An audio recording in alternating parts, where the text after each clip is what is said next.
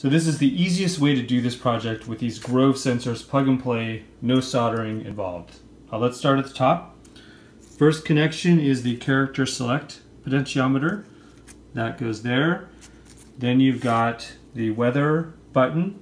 Here I have a touch sensor, but that could also be a button as well. Then number 3, we have a button. This is for the stock. So the button, this could also have gone in the second one too. This could also be a touch sensor. That's totally up to you. And then number 4, we have the proximity sensor. So this is a sharp IR sensor. And then in the last one, we have just an indicator LED right there. So let's go ahead and do a quick demo here. So you see, right now I have this in verbose mode. So it's kind of nice because you can see the status of all of the sensors, so you know that you've got everything hooked up right. So for example, the character select pot, if I go ahead and turn this guy, you'll see that change. And as that changes, so does my character. Okay, so that's that one. The proximity sensor is over here. So as I put my hand in front of that, you can see that's going to change. Let's just do that one more time. Aye, matey, a little pirate you are. You'll be so brave, so hearty. Okay, so that was the proximity sensor. Here's the touch sensor. This is for the weather I have hooked up. Aye, matey, the seas be getting a wee bumpy. Let's go ahead and change the character back. Oops. There we go. And then this is your stocks. So grand is your fame, today your treasure remains the same. And so again, so see watch where it says stock. See that hit true. So grand is As your I'm hitting that button, today your treasure remains I can see the it same. change. That's how I know that I have the button hooked up correctly. And then the indicator LED right now, that one just will flash once the proximity sensor, see it flash right there? Thy grace Once I'm in shines range from of the land proximity to sea. sensor, My princess, that will none flash. is more beautiful than thee.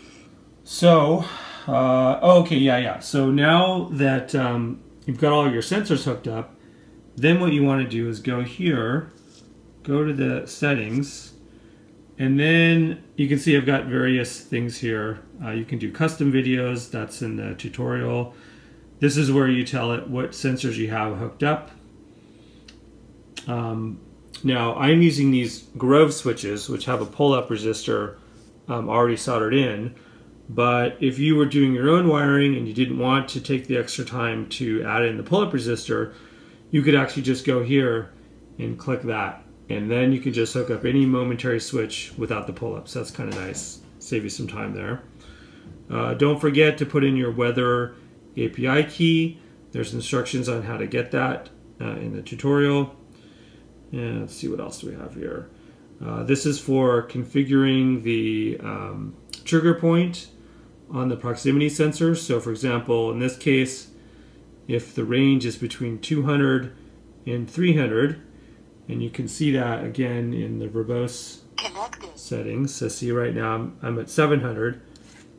If I go between 200 and 300, then the proximity sensor is going to trigger. I see from this wall. Behold, you are the fairest of them all. Okay, so let's go back there. And I think that was most of the settings. Let's see if I missed anything.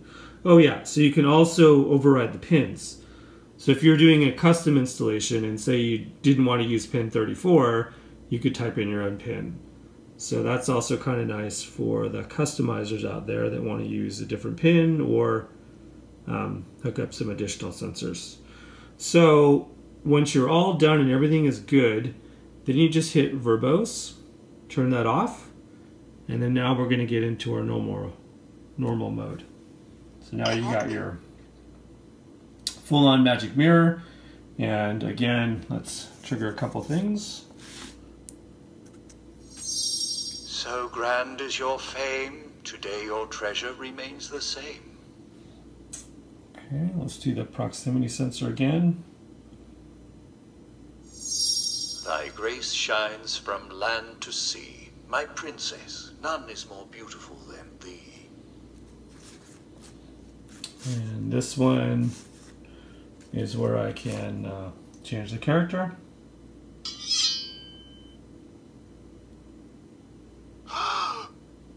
And change it back. So that's pretty much it. Yeah, like I said, so that's the easiest way to do this project is use these plug and play Grove connectors. And just note that when this is running, the app will keep the screen on, so you don't have to worry about your phone going into sleep mode. It will always stay on when the app is running. And then, since we're talking over Bluetooth, you of course have your charging port connection free. So to keep this as a hands-free thing, just plug that into a charger, and then you don't have to worry about your battery running out, and you can just keep it running for good. So this switch right here will just cut power. That's the on-off switch. That'll cut power to the circuit. I'm going to turn it back on. Connected. And you can see it automatically reconnected over Bluetooth once it sensed that it was back on.